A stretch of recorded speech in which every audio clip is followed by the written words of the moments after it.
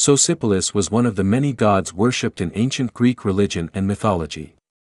He was considered a native god of Elis and was believed to be the son of the goddess Eileithyia. The sanctuary of Eileithyia at Olympia, Greece was home to a sanctuary dedicated to Sosipolis, which highlighted the god's importance in the local religion. Moreover, a shrine devoted to Sosipolis was situated on the left side of the sanctuary of Tyche in Elis. Although not much is known about his attributes, it's been established that he was worshipped in relation to childbirth and the goddess of childbirth. This suggests that Sosipolis was associated with fertility and procreation. Like many other divine beings in Greek mythology, Sosipolis personified the forces of nature and society, making it easier for humans to interact with the divine. As the god of childbirth, he played a significant role in the religious and social landscape of ancient Elis.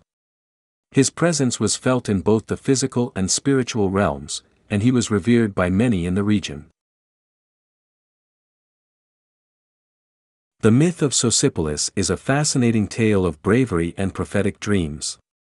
In ancient times, the Arcadians invaded Elis and the Hellenes were ready to fight.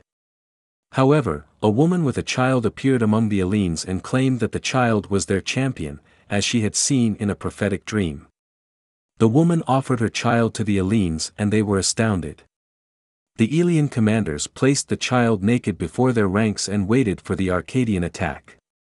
When it came, the child transformed into a serpent and the Arcadians fled in terror, while the Hellenes pursued them and won the battle. The grateful Hellenes named the boy Sosipolis and built a sanctuary for him where he had transformed. They also worshipped the goddess Eileithyia, who was believed to be the boy's mother and had helped them win the battle. Interestingly, the tomb of the Arcadians who were killed in the battle was on a hill across the Cladius. This detail adds to the richness of the myth, as it suggests that the story was rooted in real historical events. Overall, the myth of Sosipolis serves as a reminder of the power of prophecy and the bravery that can arise in the face of danger.